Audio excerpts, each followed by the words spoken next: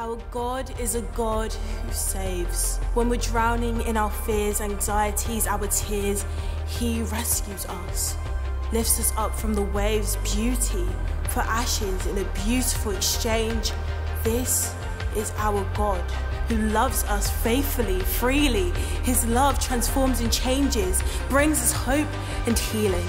A God who loves more than words could ever say. He knows our deepest thoughts, yet loves us anyway. Our God is strong, victorious. He's the creator of the universe. He is glorious. Our friend, comforter, companion and guide, crying out to you now, His arms open wide. This is our God.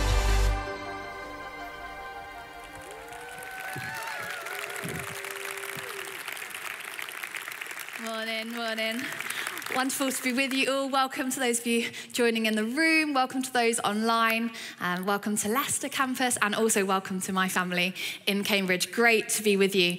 I am loving this series. This is our God, as we look at who God is as revealed in the book of Isaiah. And when I was asked to speak on this today, it was an easy yes for me. It was an easy choice. I love the book of Isaiah. I love teaching. I love how we're getting to kind of sit in some chapters and really go deep in them. It was an easy choice. And there are easy choices in life, right? And there are also harder choices. I tend to find it quite easy to decide what I want for dinner that night. I know that's not a blessing everyone has, but I tend to open the fridge like, yes. Or if my husband, John, is cooking, he'll reel off the options. I'll sit there with a blank face, and then straight away, as soon as he suggests what I actually want, the smile comes on. But I find it hard to decide what to wear, especially at this time of year. Like when I left Simon and Zia's house this morning, I think it was like 8 degrees or something like that. And it's going to be 20, I think, when we leave. How do you dress for that? Also, when you're in Cambridge, you've got to factor in cycling and wear something you can wear cycling and potentially get drenched in. Harder choice. But then there are also like bigger life choices that, even though they're higher stakes, can be easy. I remember going with my husband to view a house, and we knew within 5 minutes that that was supposed to be our house. That was an easy choice, even though it was a massive decision. But then once we moved in, maybe you resonate with this, it took us 3 weeks to decide what colour to paint the hallway. Like what shade of, we knew white, but what shade of white took us 3 weeks. It was a harder choice. And these choices that are easy, it's usually because one of the options has everything going for it, and one has absolutely nothing going for it. And I've got a couple of options for you here today. I want you to imagine that I'm offering you some bread for a sandwich for lunch, and decide which of these you're going to choose. So I've got my first offering is I've got a stone-baked sourdough fresh loaf. Looks quite nice. That's your option one. And then option two, is mouldy bread. Now, I was going to have one mouldy bread to offer you, and I left some bread out on the side for the week to see how mouldy it would get for Sunday. But then the preaching team, who are so wonderfully helpful with prepping preachers together, decided they would also bring their offering. So you've got option number two, is this is my offering. Nice bit of something growing on there. This is Chris and Annabelle's offering, Sharman's offering.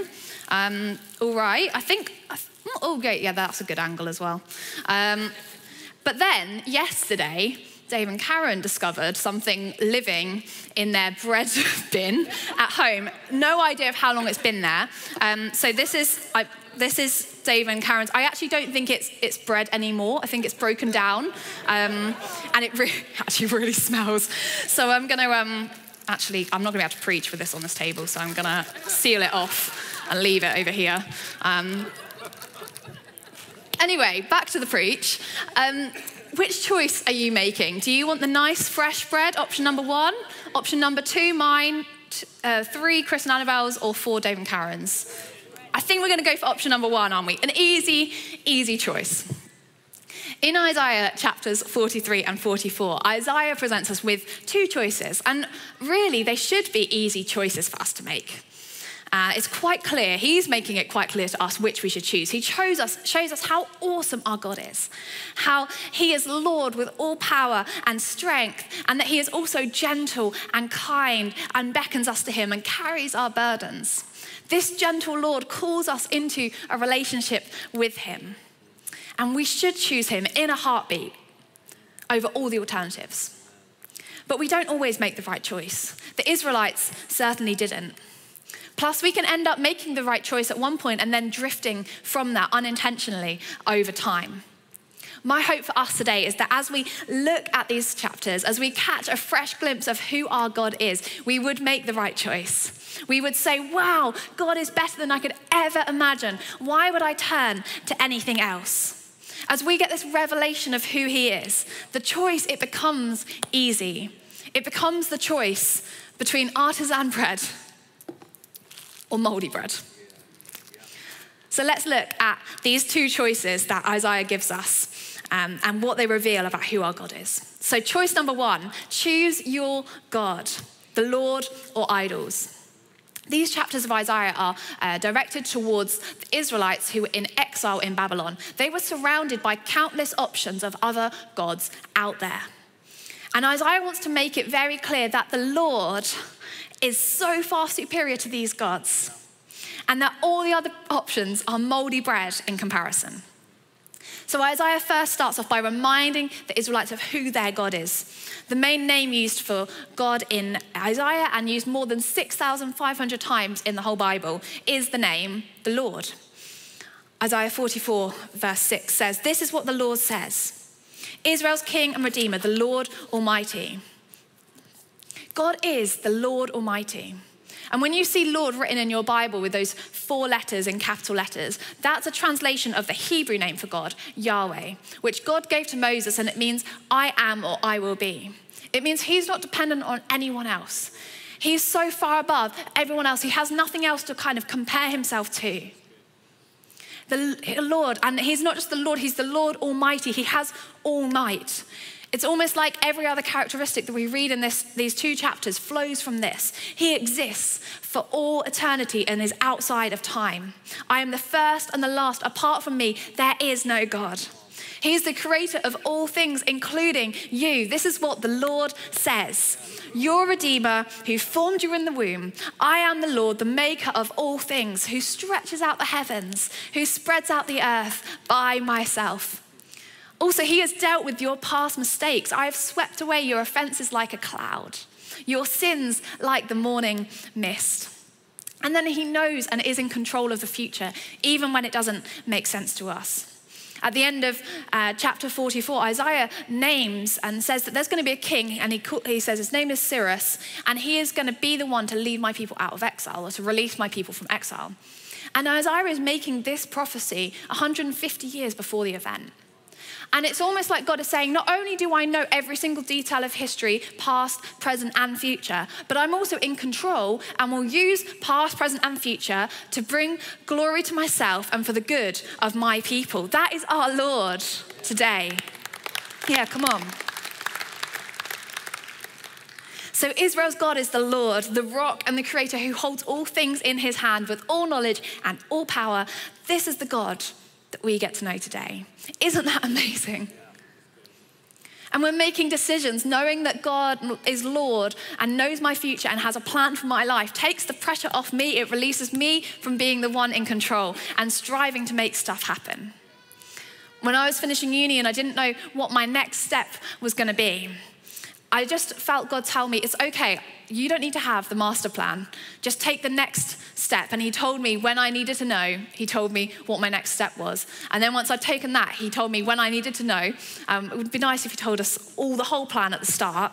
But knowing that God is Lord and is a trustworthy person to entrust my future to changes how we make decisions. And as I sit at the moment with big unanswered prayers in my life, knowing that God is Lord it's just good. It's just the only way I could get through. You know, knowing that he is in control of the future, that I can trust him to work everything out. And particularly as with prayers, it's good to know what's our role and what's God's role. That I can pray and I can ask him and I can wait on him, but I can let him do the job of being the Lord. I take so much comfort in knowing that he is Lord. He is Lord over all. This is our God, Lord of all creation and Lord of all time. And Isaiah then describes the idols in a way to show how powerless they are in comparison to the Lord. A man cut down cedars, or perhaps took a cypress or oak, He let it grow among the trees of the forest, or planted a pine and the rain made it grow. It is used as fuel for burning. Some of it he takes and warms himself. He kindles a fire and bakes bread. He also fashions a god and worships it. He makes an idol and bows down to it. Look how different idols are to the Lord. The Lord, who is the first and last, has existed for all eternity. And then on the other hand, we have this idol, which is, I've actually cut, there's almost half a chapter that describes how long it takes to make an idol. And there's this whole process where the rain has to come and the tree grows and the carpenter cuts it down and carves into it. He has to stop to take a break for his dinner, and then he gets back to it. He's got the priorities right. He gets back to cutting down the tree and carving it into an idol. It's just such a long process. And yet they're choosing that over the God who already existed. Then we've got the God who can do all things and who knows all things versus this lump of wood. Why would we choose wood that we've formed over the rock that formed us? And that's the point that Isaiah is making. Why would we turn from the awesome Lord to anything else? The other options are just so much worse. And today we might not make wooden idols. I've never made a wooden idol. Anyone want to confess to making a wooden idol? No, okay. But we have modern forms of idols, don't we? We might not have idols that look the same as the Old Testament, but we have new ways of forming idols. Tim Keller, who is a pastor in America, he defined an idol as anything more important to you than God. Anything that absorbs your heart and imagination more than God.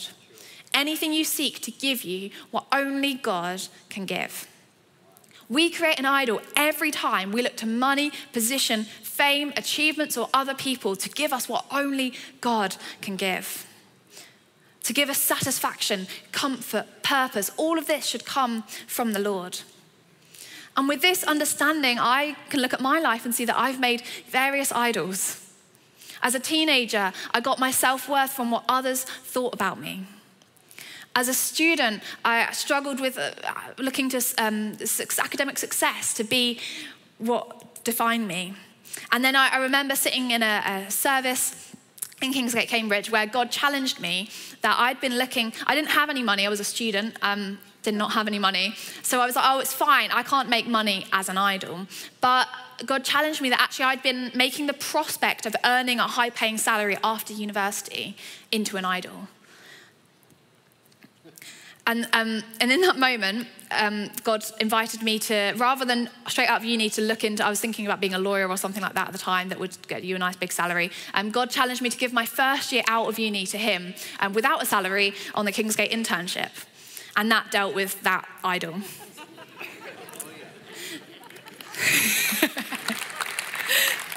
If we realise just how worthy our God is of everything, and just how pathetic the idols are in comparison, they're like this moldy bread, we would give our everything to him. We would do whatever it takes to cut out idols, going on the Kingsgate internship, dealing with it in prayer, season of prayer and fasting, where all you pray about for 3 days is, God, get this out. We would do whatever it takes to get those idols out and to put Jesus back on the throne of our hearts.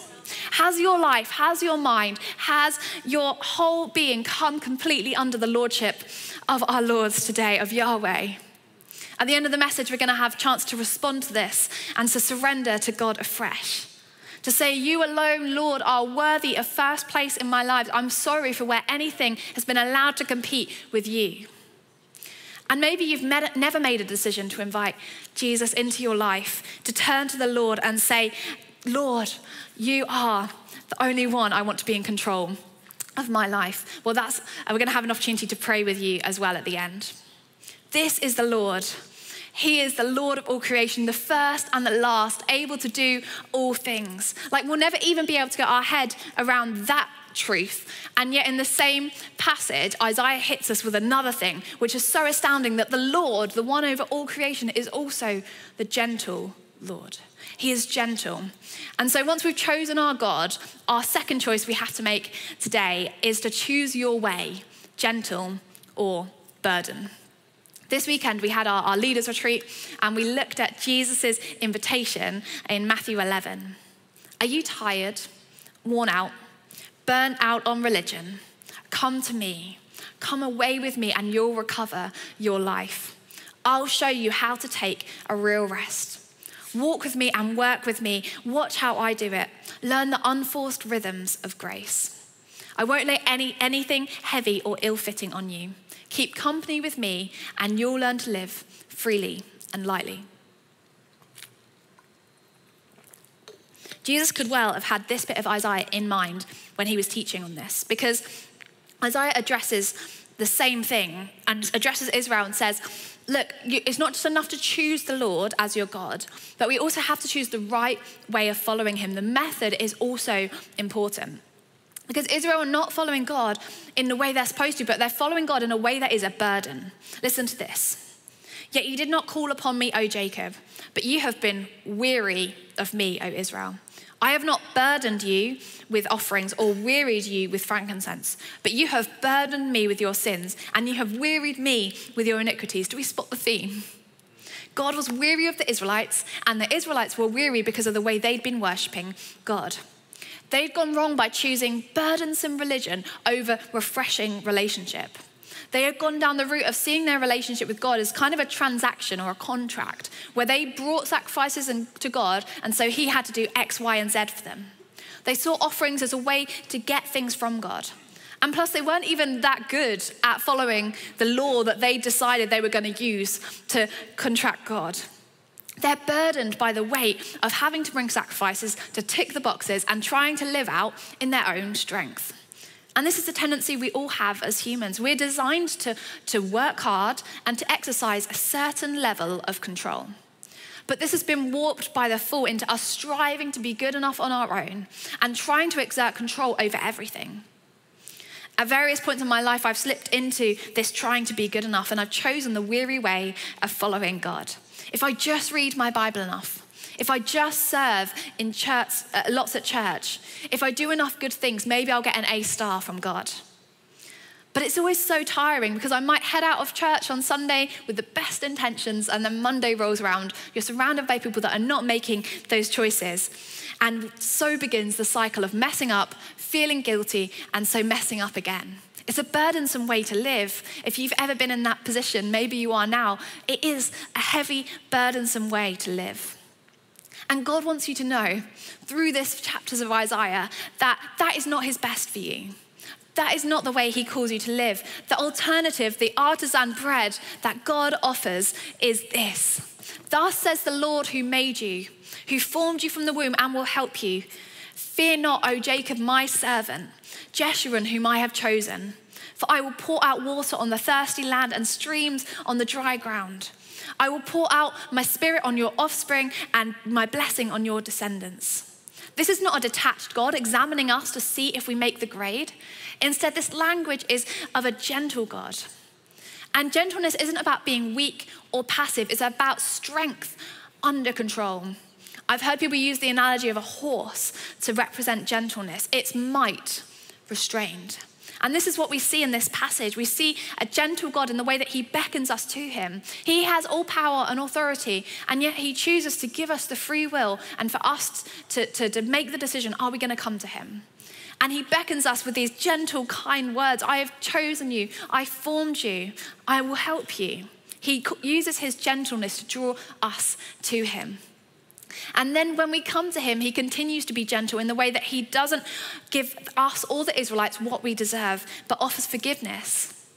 In this passage, after spending 40 odd chapters telling the Israelites just how messed up they've been, he uses the name Jeshurun. I don't know if you caught it, but it means the upright one.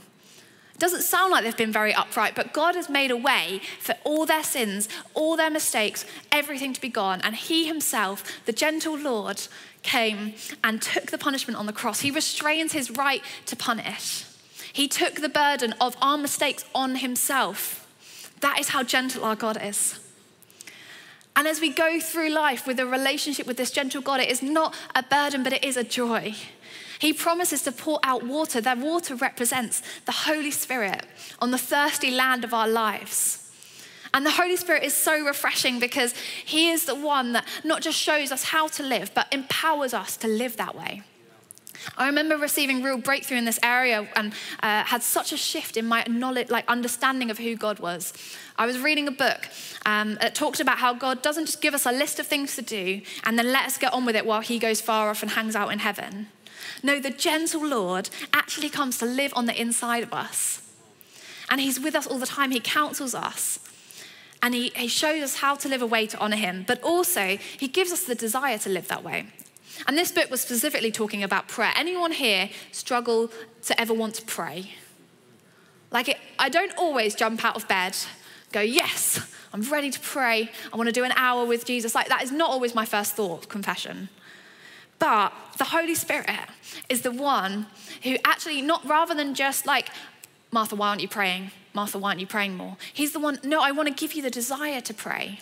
He actually, living on the inside of us, stirs our hearts and aligns our hearts with God's heart and says, Martha, let's pray.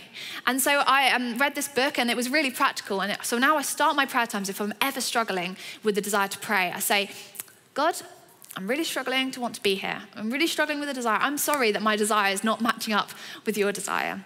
But will you help me? Will you come, Holy Spirit, and help me focus as well? Dial down the distractions. And I notice such a difference when I do that, when I start my prayer times with asking the Holy Spirit to guide my heart, to shepherd my desires. It's made my prayer times refreshing rather than this uphill battle of willpower. Doing life led and empowered by the Holy Spirit, it leads to this refreshing relationship. Where do you need refreshing today? Where feels like hard work that you need the Spirit's empowering in you today? We have a choice to make about how we want to follow God. Do we want to be burdened by all the things we need to do to try and be good enough and yet always failing? Or do we want to enter into a relationship with the gentle Lord who invites us to know him, who invites us to walk with him, who wants to supply our every need and forgive us when we mess up? I know which one I'm choosing. I'm choosing the gentle Lord. What's your choice today? My response to these chapters as I read them through, and I'd encourage you to go home and check out the chapters for yourself, sit there for a while. We'll also be looking at them. Go home and have a look at the chapters. And as we do, the choice becomes obvious. That's the point Isaiah's trying to make. Why would we choose anything else? Why would we pick the moldy bread over the artisan loaf? If we really knew how life-giving relationship with him is, we would throw ourselves upon him without hesitation. This is our God, gentle and Lord. There is nothing that comes close to him or compares. Wherever you are, we're going to respond. So why don't you stand now?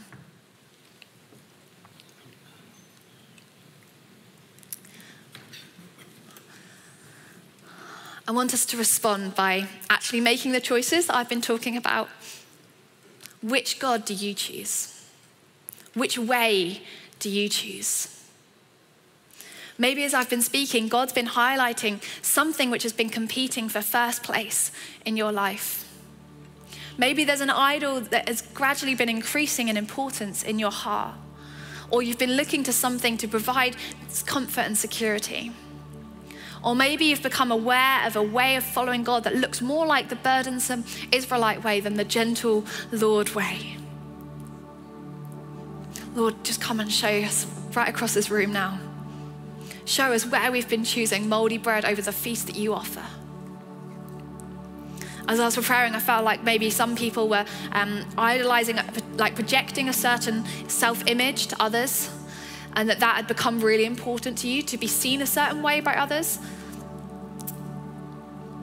And I just feel like God wants to break that today. Felt like someone's really been idolizing their line manager's approval at work, and almost feeling like concern of yeah, but this is how I'm motivated, Martha. You don't want to take this away. But I feel like Isaiah wants to say, look, when we turn to God, everything else falls into place. We're no longer working for a place of striving to gain approval, but working from the approval of Jesus.